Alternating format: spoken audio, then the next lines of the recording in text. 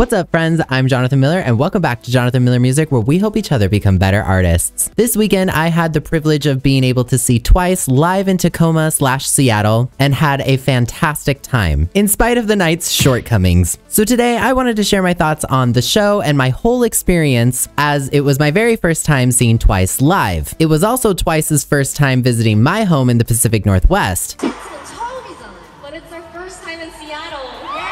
So it was special for all of us. If you're a once concert enthusiast, aspiring artist, or K-pop fan wanting to know what it's like before your very first K-pop concert, this video is for you. I'm gonna talk about merch, Ticketmaster, the venue, my seats, Twice of course, and the show itself. So give this video a like, subscribe if you're new so you don't miss any more K-pop content, consider becoming a channel member for even more goodies, and here is my review of Twice's 5th world tour, ready to be live at the Tacoma Dome. All concerts begin with getting tickets, so let's start with Ticketmaster. Back in November, I braved the great war that was Taylor Swift's Eras Tour Ticketmaster fiasco, and that was total chaos. Look forward to that review in July when I finally get to see her live. But that experience made me very nervous for this one. Like I said, I had never seen Twice before, so I really wanted good seats. Well, by some miracle, I happened to be 7th in the queue once the tickets opened, and that totally caught me off guard. Prepped for another fight, I knew I had to move fast, so I got in and got to work. Prices actually weren't that bad, but at the time I definitely couldn't afford floor tickets, so based on all the site maps that I'd seen, I thought the best next place was looking straight onward in the center. Nothing looked obstructed, and there was no indication that there would be any obstruction, so I picked an aisle seat and began checkout as fast as possible, only to realize later that I had bought 2 tickets because I forgot to uncheck the seat next to mine. So, long story short,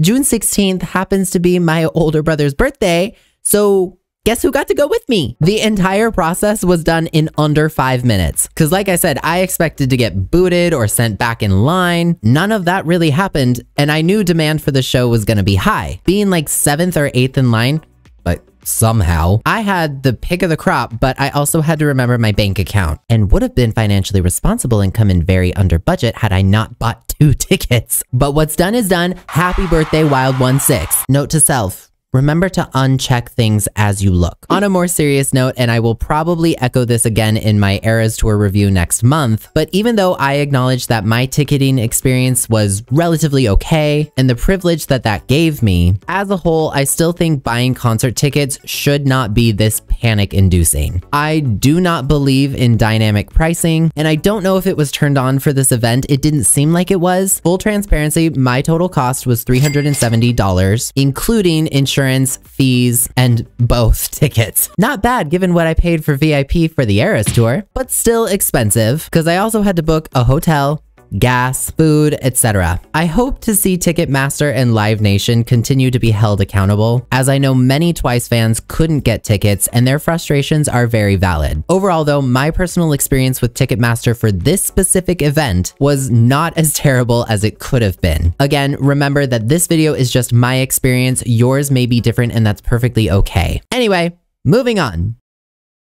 My brother and I went to the merchandise pre-sale the day before the concert. I wasn't sure how crowded it would be, but my brother really wanted a light stick, so we tried to get there as early as possible. Only to arrive and see that there were only like 50 to 75 people in line max, and the entire experience was done in under 30 minutes, which apparently some of you saw me in that line and didn't say hi, to which I want to say, that is perfectly okay. If you're shy, that's fine. Same. If you do see me at these events, you can say hi though. I don't bite much. Also, I did finally get to meet some of you though at the concert and take some photos together, but I do want to reiterate something. If we take a photo together and you do not want it posted, please tell me, because I'm gonna respect that. It's completely okay to make a memory and not share it. Safety first, but just FYI, I did love meeting some of you guys. Thank you for coming and saying hi. Anyway, they didn't actually tell us till we got to the registers, but the light sticks and the wristbands were not being sold at the pre-sale. There was no indication on the signs that they wouldn't be, so that was a bit frustrating. Luckily though, the staff was really nice, but everything else besides the trading cards were available. The cards unfortunately had been sold out. So it wasn't too bad, just a bit unfortunate, and because of what would happen on show day, we ended up not getting the candy bong at all. But what I did get was the Heart hoodie, the tour hoodie, the Heart t-shirt, t-shirt, the bucket hat, and the tote bag. My brother also got the tour tee and the baseball cap. Don't look at me like that. It was twice. It was our first time. It was my brother's birthday, and so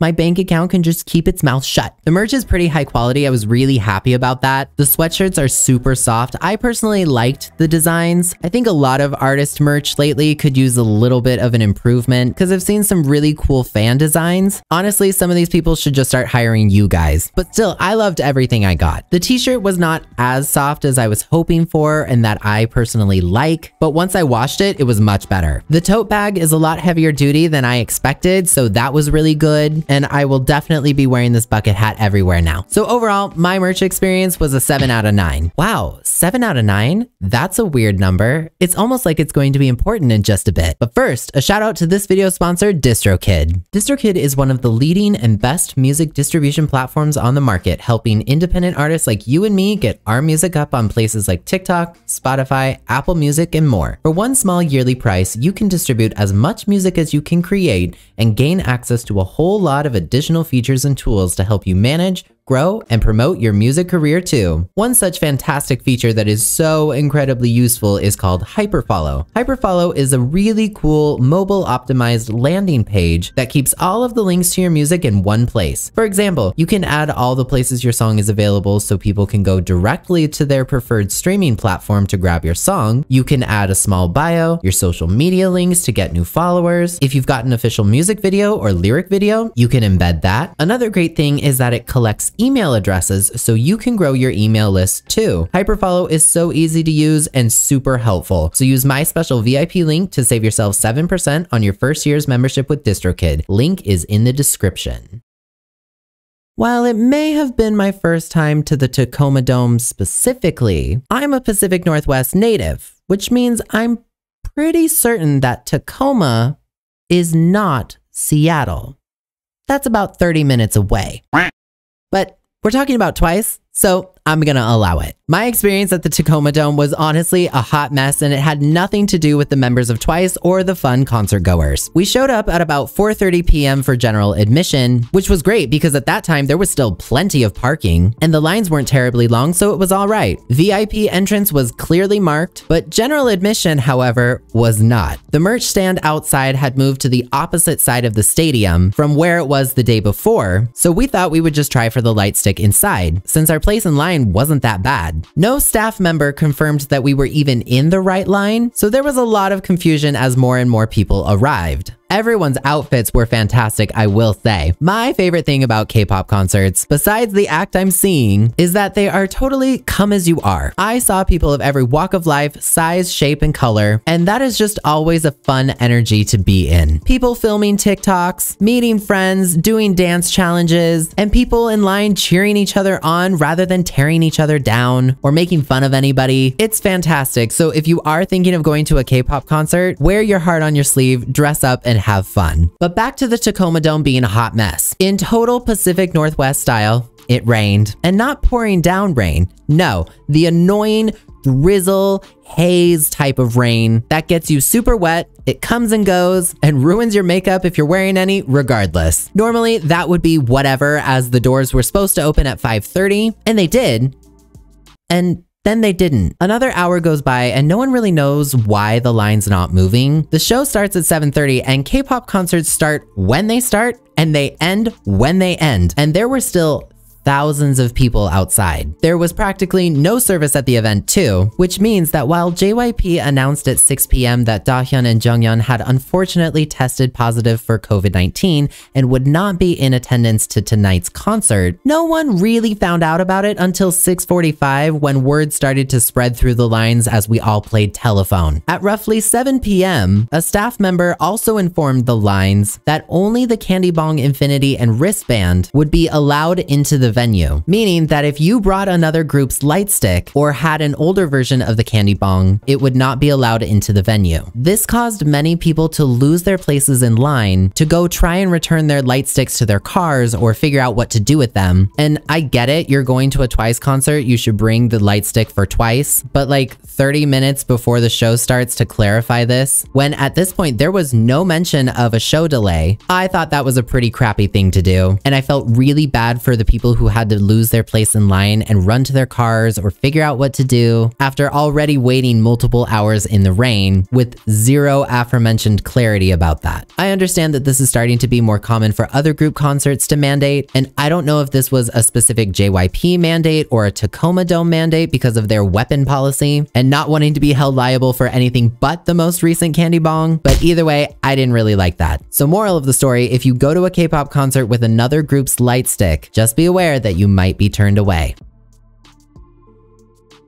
Anyway, the doors finally open back up somewhere between 7 and 7:15, and another staff person comes by and informs everyone that the lines on the east side of the stadium were also general admission and moving fast, so then everyone dispersed trying to get over to that side to get in as fast as they possibly could. We finally get in about 7:20 p.m., only to find out that our seats were completely obstructed by cameras and a large portion of the floor would not be occupied. My personal view was blocked by not only the cameras, but the cameramen and the poles holding up the platform. So I could really only see the girls through the screens. Again, I want to reiterate that we were given no indication that our seats would be obstructed. I was under the impression that I had gotten great seats, but a lot of people in our section clearly did not know either and were upset because we really couldn't see anything. And so many people went to guest services to try and get different seats. My brother and I ultimately decided that trying to get through another line wasn't worth it, especially because the show was supposed to start at any second. So we just decided to smile, have a positive attitude, laugh at the unfortunate moment, and just stay where we were. Then it was announced that the show was delayed about 45 minutes due to heavy traffic around the stadium, and thousands of people still trying to get into the stadium, get food, use the restroom, etc. Which, by the way, the restroom stalls, at least in the men's, had no locks, which I'm going to be real with you. I have actually been attacked in a public restroom before, so that was a big safety concern for me that I didn't enjoy. Luckily though, I was at a K-pop concert and everyone was super respectful, waited in line, gave space, and once again, K-pop audiences are 10 out of 10. Then finally, at about 8:15 p.m., it was showtime. There may have been some bumps in the road and my personal view was so obstructed that I was straining my eyes trying to see the queens in person, but let me tell you, Twice put on such a fantastic concert that I didn't even care about the headache that happened prior. When they finally appeared on stage, the energy was electric. I have never heard such cheering and excitement that it gives me chills just even thinking about it again. I could tell that the girls were initially nervous about showing up as 7 when the audience obviously expected 9, but we cheered so loudly to let them know that we were seeing Twice, and at the end of the day, that's all that matters. Health and safety comes first, always. Like I said, this was my first time seeing Twice, so did I want to see all 9 members? Yes. Was I sad that Dahyun and Junghyun were not there? Yes, for about 0.6 seconds, because I knew the girls would deliver regardless. If you are so sick that you have to take tons of medication, get hooked up to an IV or whatever, just to get on stage, I don't want to see you on stage. Even if I had to travel hours away, pay for a hotel, get time off work, health always comes first for me. This is just my opinion, but my entertainment does not outweigh your health. If I had gone all that way and all of the members ended up sick, but they still wanted to put on a show, leave them in their hotel with a camera, give them all a Nintendo Switch, and I will watch a 2-hour live stream on the Jumbotron of them playing Animal Crossing. Jokes aside, health and safety always comes first. Rest up, take care of yourself, and we'll see you next time. For me personally, it's okay. Anyway, that show was a banger. Jihyo went out of her way, not only as the leader, but clearly as someone who's about to take a solo role, to make every person in that audience feel special. Pun not exactly intended. The microphones were on, as evidenced by Jihyo's several different ad-libs, multiple a cappella moments,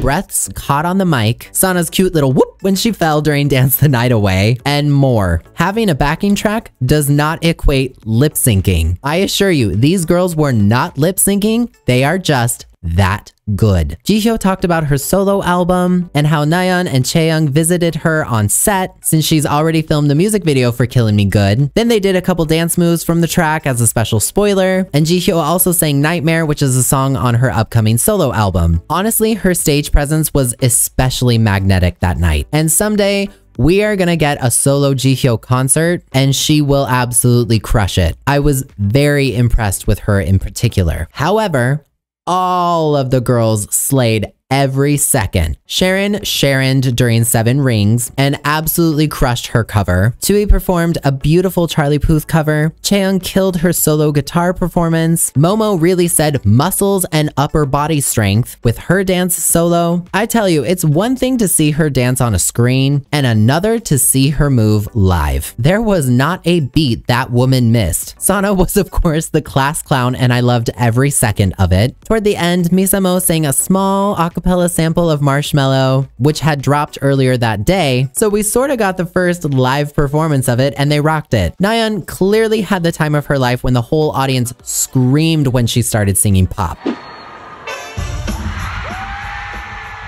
To which I would just like to reiterate, listen girl, it is gray and rainy and cloudy like 12 months out of the year here. You gave us like the song of the summer in 2022, so of course we are going to scream especially loud for that one. She also got startled when we all started stomping, and it was just a lot of fun. Group performances were excellent. They gave us 3 roulette songs. Side note, I loved how whenever Dahyun and Junghyun were shown on transitional videos, we all cheered so loudly for them. They were definitely there in spirit. But we got Donut, Like Ooh Ah, and Basics as a special bonus song. As the girls could tell, we really wanted it, and Chaeyoung was clearly touched that people really liked the song she wrote. Part coverage was so smooth. I only noticed a few holes in the choreography, which is to be expected when you're down 2 members. Masterclass professionals, I loved the whole thing. For what could have been a disastrous night, Twice proved that they are entertainers through and through. 99.9% of my issues had to do with the venue itself. Communication and clarity would have been nice, especially since our seats were unexpectedly obstructed, and because of the chaos, I wasn't able to get my brother a light stick for his birthday. I'm sure other people probably had similar experiences. If you are thinking of seeing Twice in the future though, please do, because even being down 2 members, they made up for it tenfold. Great music, stellar performances. Hopefully JYP in the future will send them to Lumen Field, which is actually in Seattle, because I have no doubt that Twice could easily sell it out. If you were there in Tacoma or you've seen Twice live before, let me know your thoughts in the comments. Subscribe so you don't miss any more concert reviews. Like this video if you enjoyed it. Thanks for watching, and I'll see you in the next one.